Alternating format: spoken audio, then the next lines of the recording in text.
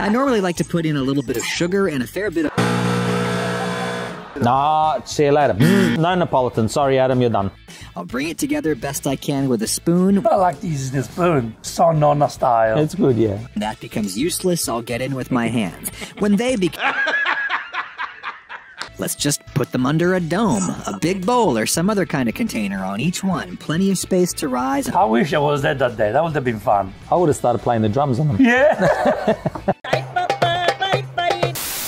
Last thing I like to do sometimes is brush the cornice with a little bit... No. No. What are you doing, Adam? With Johnny, come on. Why are you making a pie? Today we have Johnny Di Francesco, an award-winning pizza chef, Neapolitan pizza chef, who is going to react to Adam Ragusea no-stick Neapolitan pizza. Oh. 70% hydration. 75. Yes. Wow. This guy has 1.5 million views on this video. You ready? Yep.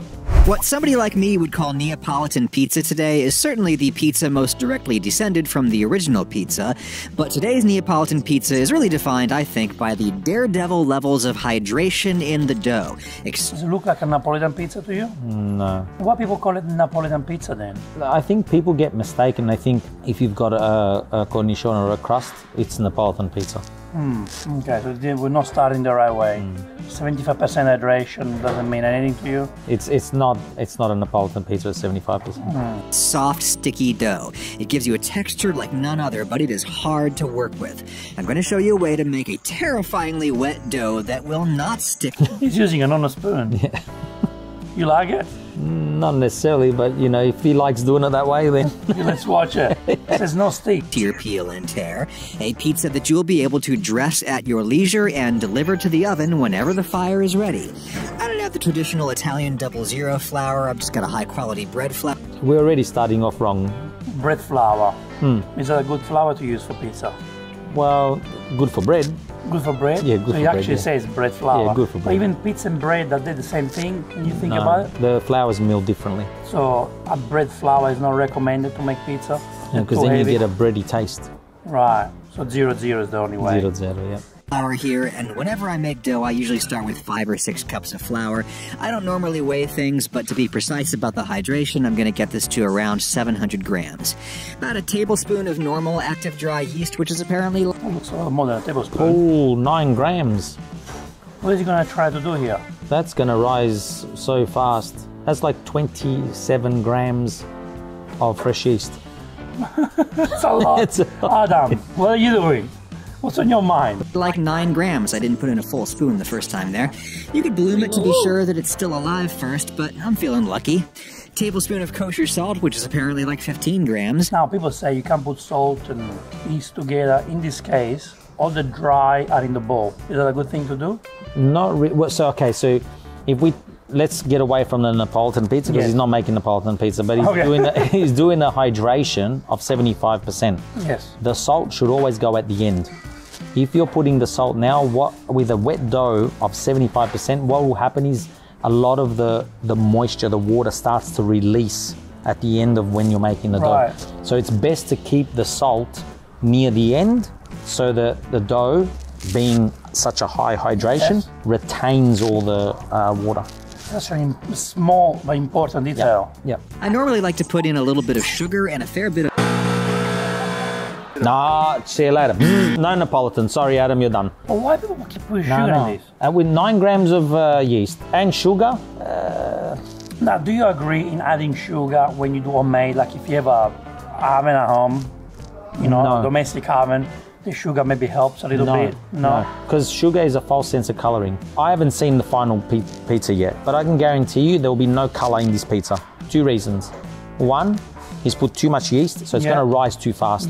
2, he's put sugar, so the yeast is going to feed off the sugar, meaning that it's going to even work faster. And so what will happen, it will start to lose the sugars. And it will explode as well? Or? Well, it won't explode, but it's just going to lose its colour, and it's, it needs to change the heading to non-stick Neapolitan pizza to non-stick pizza. Non-stick pizza, 70% hydration, that's wrong. Yeah, Neapolitan dough is traditionally just 4 ingredients, the 4th one being water, and I'm going with 75% hydration. That doesn't mean the dough is going to be 75% water. That would be insane. This is what it means. We need to understand what's hydration. The hydration is water versus flour. So how much water you putting to how much flour. So let's break it down in simple terms. 1 kilo of flour, you'll put 750 grams of water. That's 75% hydration. Okay. Baker's percentages tell you the proportion of the ingredient relative to the flour content. So I have 700 grams of flour, 75% of 700 grams is 525 grams or milliliters of water. He's done the Yes, calculation, that's right, well yep. done. That's like 2¼ cups, which is about the amount of water I normally start with for a New York style pizza. The difference is I'm not going to add any more flour as I need. I'll bring it together best I can with a spoon. I like to use the spoon. So nonna style. It's good, yeah. It makes it feel a bit homely, that's all right. Yeah. That becomes useless, I'll get in with my hands. When they become useless. useless, I'm gonna go back in with the spoon. I was surprised at how well this worked, just letting the dough stick to that spoon and using the spoon to stretch the dough up and fold it over on itself. You can really see the gluten web forming there. Do you find this a good technique to use? Not really. Look, when we're doing high hydration doughs, the best thing is to use a mixer. The mixer, okay. Yeah. Too hard by hand. Yeah, and the other thing is you put all the water in at once. So really, it's not gonna absorb the way you want it to. You'll see if you look at one of my videos where I did a 75% hydration, Yes. I add the water very slowly because I require the dough to absorb. You can watch the Pizza Impala video. You can see. You can see that, yep. It does put a little bit at a time. Yep. Yeah, so interesting. Dough however you want to, there are a million ways. I would probably use my stand mixer if you weren't watching, but this was easy enough for me, and it's okay. He's right, he said you'd use a mixer, but a lot of people these days do have some type of mixer at home, so you can, yeah, even a blender you can use. If it doesn't seem quite ready yet, I'm going to need it some more after it sits under a wet towel for an hour or 2.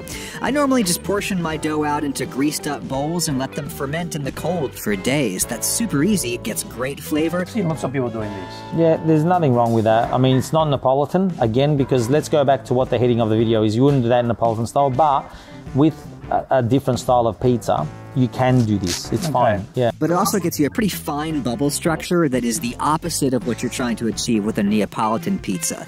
The goal here is huge cavernous bubbles. The steam and the elasticity from the water in the dough is probably chiefly responsible for that, but it also helps to do a faster rise at room temperature. What do you think of that? Does it look a good pizza to you? It's a good structured pizza, but as you can see how it's lost its sugars, the dough. You see the color? How do you tell? It's very pale. Yes. So what's happened is this is being cooked, I would say, at a low temperature for a long time. And then you can achieve this anyway. Right. It's hard to achieve this on high temperature at a short time. That's Napoletan pizza is all about short time, high yeah, temperature. Yes. Here it is at like 90 minutes later. I'm going to use that wooden spoon again to punch it down and knead it a little more. As I understand it, this is about redistributing the yeast through the dough to bring them into contact with fresh starch to metabolize. With a fast rise, they can easily eat everything in their immediate vicinity and end up just sitting there in their own waste products. Yuck. Alrighty, here's where things get a little bit unconventional. I'm going to lay out a couple of big sheets of parchment paper. Ooh, this is very modern. If from what I can see, because the dough is 75% hydration, first of all, he's not going to be able to use the Neapolitan technique, as the video says it's Neapolitan pizza. I believe he's going to stretch the pizza on the paper and put the paper in the oven and then take the paper out. This is what he's going to do. I don't know. I haven't seen the video. Parchment This paper is what I believe he's going to do. Maybe he's going to teach us something new that we don't know, and maybe we're going to change the way we make Napoletan pizza. This is not new, but this is not Neapolitan pizza. Nice, but certainly the easiest way to portion a dough this sticky is to snip off some with scissors. I'm just trying to snip off 1/4 of it and down on the parchment. It does not matter that it is not a round, smooth ball. If you want your pizza to be... You always say that we need to make the dough ball smooth, no cracks. Yeah. So, do you agree with what we said? No, because there's no structure. The gluten will form better in a dough ball, and you need it to rise. But from what I said before, I believe he's not even going to allow. He's going to allow this to rise on the paper, and then he's going to tap it out. That's my prediction of So it's not going to be a refined pizza. No. It'll be very rough. Yeah. Base. And a lot of water to drink for the next few days. Yes. Be a clean circle. You can kind of tidy up the edges a little bit, but don't try to unstick the dough from the paper. They are permanently... I'm just sorry. I'm sorry for you to watch this. I don't want to put you in this situation. But the thing is, if you're not a Napolitan pizza chef, if you don't know what Napolitan pizza is, why would you go and share a recipe like that? What he's doing now, it's very, it's like a kid would do that. Look, there's many different ways of making pizzas and many different pizzas. I understand. I'm only looking at this now as a person that would Google Napolitan pizza and would this be a Napolitan pizza recipe? No. No. Everything else he's doing can work. There's no right or wrong way when you want to experiment, but I just believe people need to stop using the words Neapolitan or Napoletana or nonna recipe or any of this, and just say this is a different style of pizza, a different method that you may be able to do at home, and you may enjoy it. It's fine, but it's not Napolitan. Bonded now, and that's the idea. I'll snip off another one and make sure I've got it a good distance away from the first one. In a pizza shop, they would put these in giant bins where they can rise and spread outward without merging into their neighbors, but I don't have anything like that in mind. Do you agree with what he said? No. Well, what are you trying to say? He's saying normally when you make your dough balls and then you put them into your dough buckets. He said bins, but it's dough buckets. But you let them rise for a period of time. Otherwise, all the restaurant will ask for water.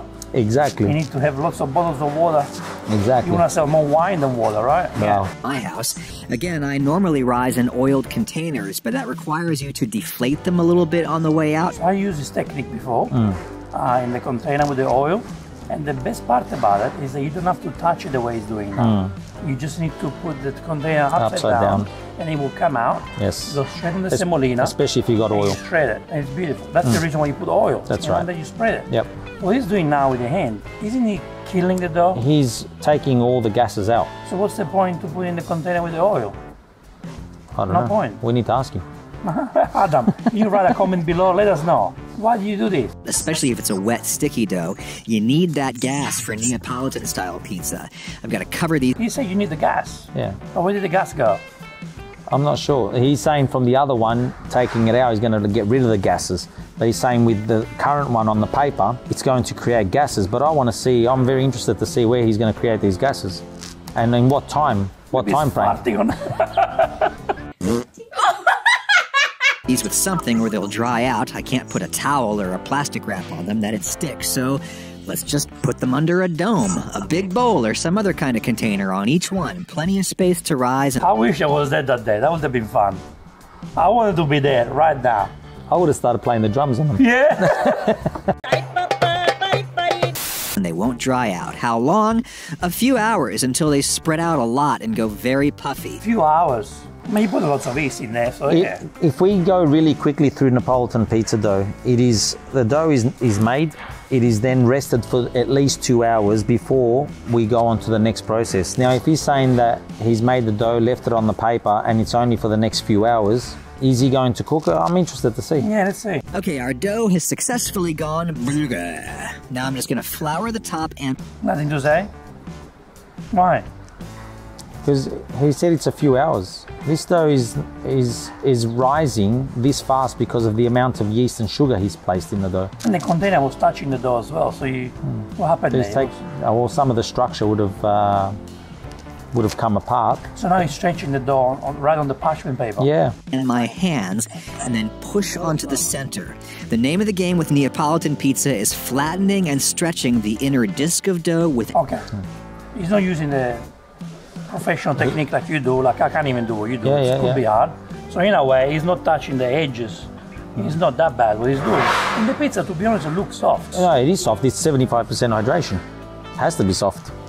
Okay, it doesn't matter if it didn't rise for too long. Sorry to put you in this position. The problem is we haven't allowed enough time to mature. We're missing out one important part of the dough rising process. The yeast will make you can put a lot of yeast and you can let the dough rise within 1 hour, 2 hours, no problem. When I look at when we're making a dough, there's a few fundamentals. One, how long am I allowing my dough to rise? Am I allowing all the process to happen? The rising, the maturity. Here, yes, we have rising, we have no maturity. Thirdly, is how healthy is this pizza going to be for the people that are going to eat my pizza? These are three very fundamental questions you should ask when you're making a pizza dough. A pizza dough. A lot of people think we just slap everything in a bowl, yeah, mix away, put the yeast, let it rise. Oh, it's risen, okay, let's make the bread or the pizza. No. If it was that... It's a science behind it. There is a science behind it, yeah. Yeah. Without deflating the outer ring, the cornice or cornicione in Italian. So I don't want to touch that at all. Normally people would work with a dough this wet in a huge pile of flour to keep it from sticking. This is already stuck to the parchment and that's just fine. Embrace it. I'm never going to lift this off the paper. I'm just going to nudge it outward on the paper.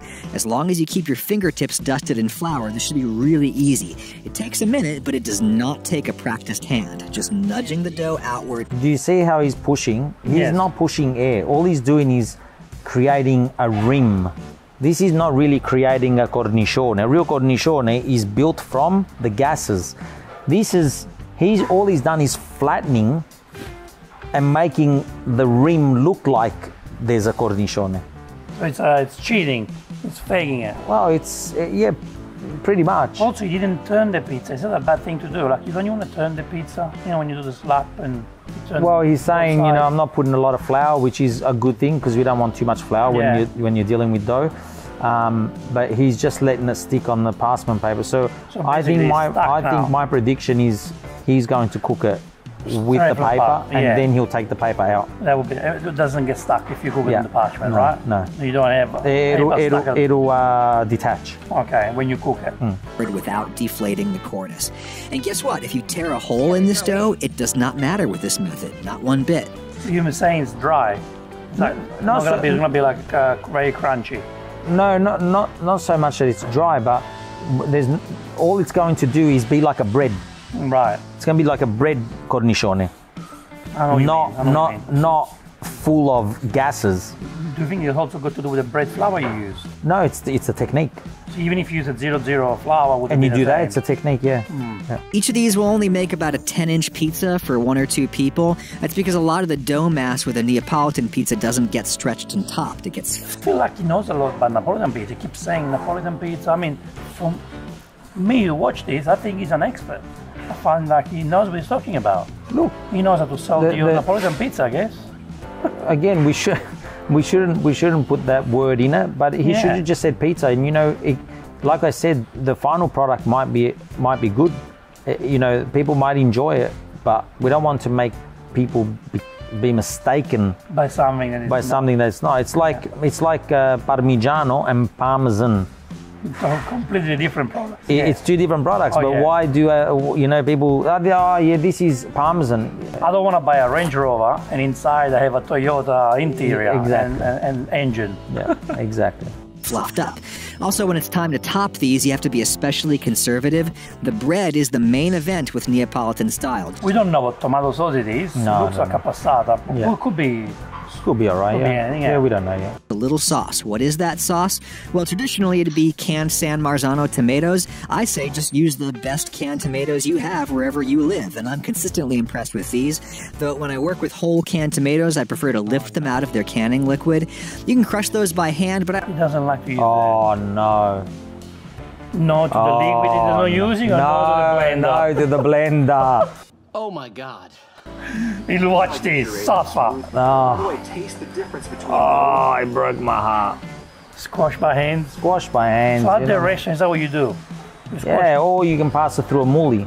Right, more gentle. More gentle. We don't break the seeds. Here we're crushing all the seeds. Even though he's not using San Marzano and he's using a good quality tomato, as soon as you blend, you've destroyed the tomato. Also, what you're doing is you're aerating that product. So, you know. No. And do you agree in leaving the juice in the can? You don't want to have the juice together with the tomatoes? No, you can put the juice. Juice is good. Juice is fine, yeah. And the canning liquid. The liquid tends to be kind of bitter and it would thin out the sauce. I say skip. The liquid is not bitter. It is the seeds that you've just crushed, Adam, that is bitter. Not the liquid. I'll just put in a good amount of olive oil and a little salt. No pre-cooking, that's pretty traditional. When I make... Is it traditional? We don't cook the tomato. It's traditional too. Okay, so really if we want to talk about the traditional for the Neapolitan, depending on what we're talking about, if we go through the rules of an STG, the tomato is just hand crushed, it's put on the pizza, and salt is then placed on the pizza. If you have to. Yeah. Some people replace salt with pecorino. Is that you can. Yeah, you can do that. You can do that if you want some pecorino on the pizza. But part of the STG rules, the real governed, no. No. New York style pizza, I don't salt the sauce because it gets covered in tons of salty cheese, but that's not what's going to happen here.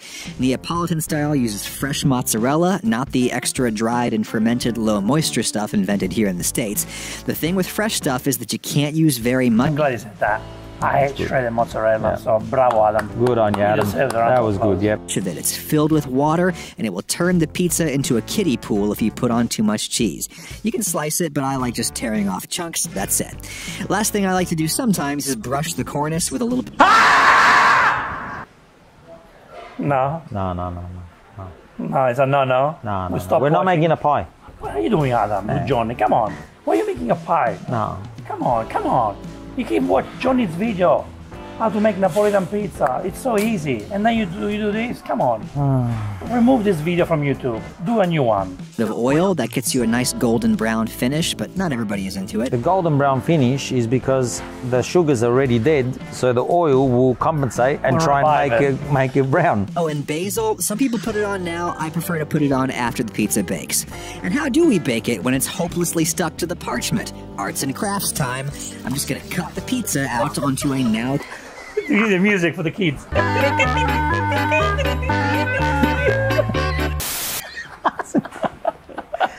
Custom parchment round. It's gonna bake on the paper. You want to minimize the excess around the edge though, because that'll burn. And there you go. Yeah, it would burn. It would burn. I did use baking paper at home. Yeah. And I did something like this. And it does burn. Yeah. Because eventually you want to use the broiler, which is the grill. But he's going to start it on that. He's going to burn it. Yeah, so he takes it out. Instead of dressing that pizza on a giant pile of semolina and then running it to the oven to slide it in before it sticks, we have all the time in the world. We could dress all 4 pizzas and take them outside. This is particularly advantageous when you're working with natural fires, which kind of proceed on their own schedules. Look at that slide on there. Now, if I'd put in enough wood before, this stove could easily hit the 800 Fahrenheit, 425 C, where a lot of people like to do Neapolitan pizza, or even higher. I've actually found that I prefer maybe 650 Fahrenheit, 340 C. I am a man who... I would never do that in a wood fire oven. I would never put parchment paper. Likes his cheese to be brown, and if you want it to brown, you gotta give it time before the crust burns. Napolitan pizza doesn't have brown cheese. No. Hence the more moderate temperature. Still way hotter than I can get with my oven inside. That's important for getting all the water in the dough to steam out and... If you look at the edges, they don't look bad. That's from the oil. The color is coming from the oil. Blow up some big bubbles. If you're nervous about shimmying that out with the peel, nobody says you can't grab it with some tongs.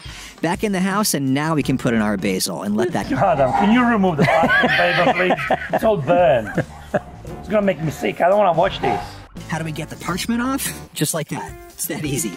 Crunch right through that bubble there. That elasticity and steam from the wet dough creates this pastry-like consistency, these glassy layers almost like phyllo. Pretty special. Here's one where I did not brush the cornice with oil, by the way. It's just a different effect, more of a powdery finish from the... See the one with no oil is pale? This is because the sugars in the yeast have died because it worked too fast. So someone might say, oh, I'm going to use oil from now on, so I make it look better. It's a way to cheat. I don't know if it's cheating. I think it's a waste of time. Take you longer. The flavor is the same. It's just the look changes. Yeah, the look. Maybe you get a little bit of crispiness. Oily, maybe crispiness taste, yeah. Flour, take your pick. Now, I'm sure you've been wondering, does the parchment somewhat inhibit heat transfer to the bottom of the pizza? So interesting how the basil died. You see the basil died, it's not cooked, but it burns. Oh, yeah. Is that because the pizza is too hot? You should have cooked the basil. It's in the oven long. This pizza stayed in that oven for a long time. Okay, not less than 2 minutes. No, you will never have basil burn like this in an oven that is hot and cooking within that 60 to 90 seconds. So that's not pleasant to eat. Well, if in that case, a lot of people at home, if you're cooking in your own oven, like in a conventional oven, then just put the basil on after. Yeah, because okay. the residue heat will give some of the aroma. Yes, I think it does, a little bit. That's why I don't normally do this. But look, we still got some leopard spotting there. For the convenience and the peace of mind, I think... Pashman and Paper did a good job at the... What do you think of it? I'm sorry, Johnny, to put you through this. I know you don't want to watch it.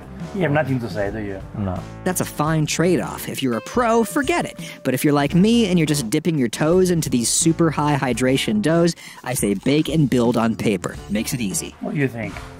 Look, it looks like a pizza that, you know, you can enjoy. Is it Napolitan? Like we said, no. Are there a couple of things that he can maybe do a little bit better?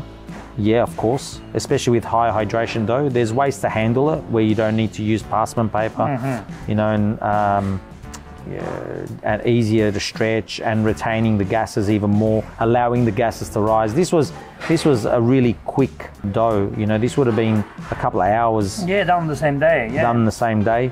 But again, the effects are what can happen after you eat it, is where people don't realize. The drinking and drinking and drinking. Yep. Well, guys, thank you so much for watching this episode. Thank you, Johnny, for being here and sharing your expertise. And thank you, Adam. Said, Adam, we can make your Thank pizza. you. We'll try and recreate it. Well, I try. I don't give it to Johnny. Maybe it's nice, but it's not Napolitan, so do not call it Napolitan. Yeah. Call it Adam Pizza 75% hydration. Yeah. And maybe that way, Johnny wants to try too, because it's not Napolitan. That's He right. makes Napolitan pizza. So let Johnny share the Napolitan pizza recipe with you, with everyone. So thank you, Johnny. Thank you, everyone. I'll see you in the next Vincenzo's Plate video recipe or reaction video. Write a comment for Johnny, please. E ora si mangia. Not this pizza. No. Johnny's pizza. Ciao. Ciao.